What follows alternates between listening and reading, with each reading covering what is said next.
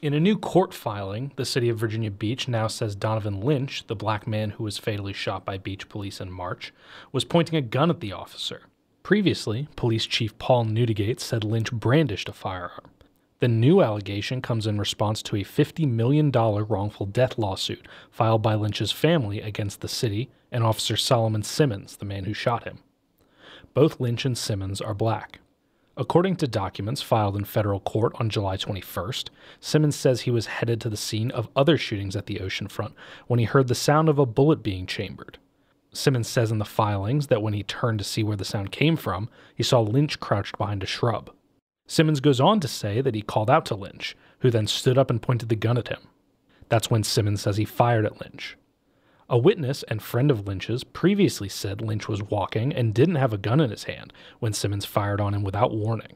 Virginia State Police and the Virginia Beach Commonwealth's Attorney's Office are still investigating the shooting.